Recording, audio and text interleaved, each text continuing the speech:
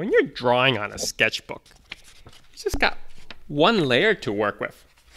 But in Procreate, we got hundreds. And I'll show you what we can do in this video. So let's check out how you can navigate your layer popover and some of the layer options you have in Procreate. Here's a drawing of an ankylosaurus I did for my dinosaur fairy tales. It looks like one image, but it's actually made up of many images. They're just on different layers. You can access the layer popover by tapping on this icon here. You can turn layers on and off by tapping this box. Here's my medium ankylosaurus and here's my big ankylosaurus. Notice as I turn on each dinosaur, it appears over the previous one. That's because order matters. You can imagine each layer being a piece of paper or a transparent sheet, all stacked in the order you see in your layer popover, with the layer at the very top being the top and the bottommost layer called the background layer. This is a special layer in Procreate. If you tap on it, it'll change to the color popover. You can select a different color to change the background color. I think my Spinosaurus needs to be in front of the bridge and water. Okay, let's move that layer. To move, tap on the layer to select it. It turns blue. That's the layer you're on. If you use any of your paint, smudge, or erase tool, it will only affect the blue layer. I can erase the bridge, but not the Spinosaurus because that's on another layer. Okay, so let's go back to moving the bridge layer below the Spinosaurus. Tap and hold on the layer until it pops a little. Now I can drag it down or up to move the Spinosaurus layer and let go. To create a new layer, tap on the plus symbol over here. I think I'll add a layer with fishes for the Spinosaurus to catch and eat.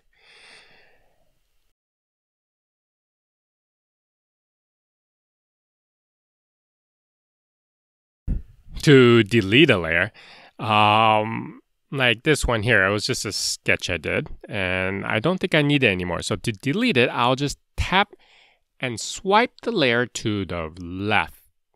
See that? It gives you the option to lock, which means you can't make any changes to that layer, duplicate to copy that layer, or delete. Let's delete. You can also select multiple layers. Just tap on a layer, it will turn blue. Then swipe to the right on another layer. It will turn a darker blue. The darker blue represents the secondary layer. The lighter blue is your primary layer. Any erasing painting will happen only on the primary layer. That's the light blue layer. But by selecting multiple layers, you can do things like moving them as a group. This minus symbol also appears here. If you tap on that, it will delete all the layers you have selected. Or you can move them all into a group. You might notice my dinosaurs are actually in a group. These aren't layers you can draw on. If I tap the arrow, it will open up that group. Here's another group within the group. To animate my characters, I need to move body parts and have them all on their own layers. So I end up having a lot of layers, and this helps me keep things organized.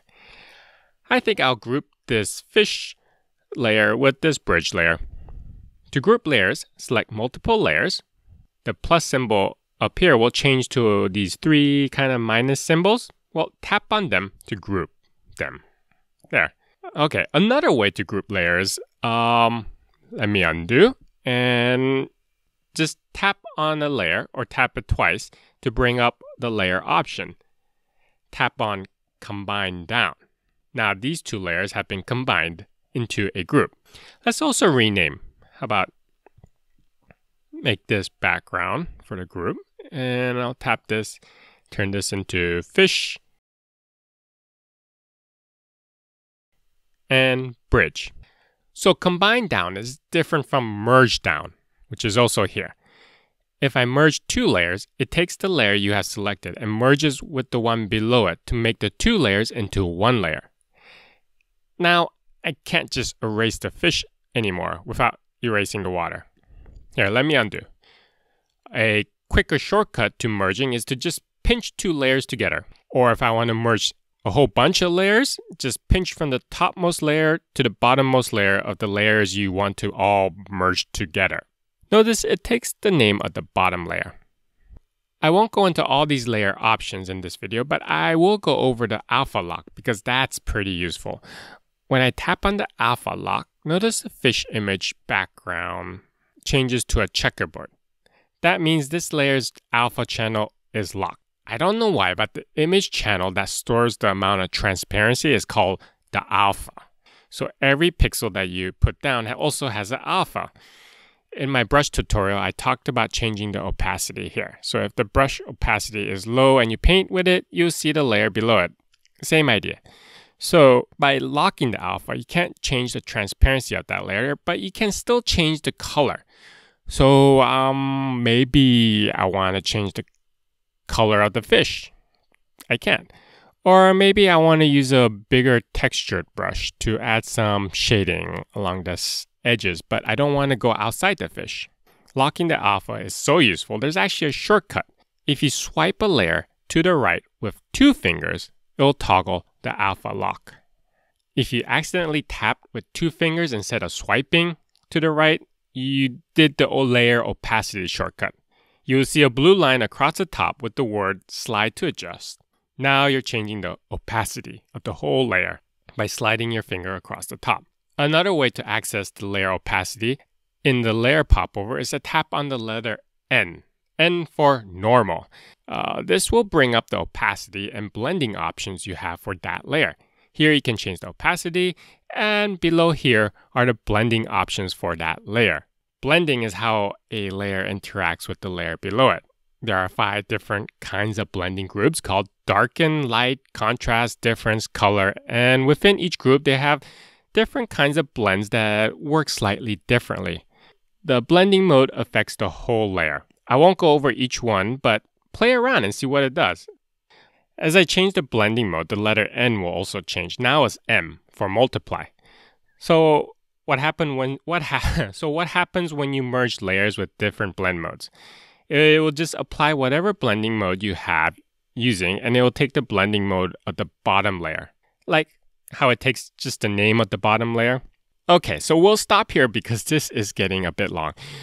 But maybe I'll go make another video showing some of the practical ways in which you can use what you learned here.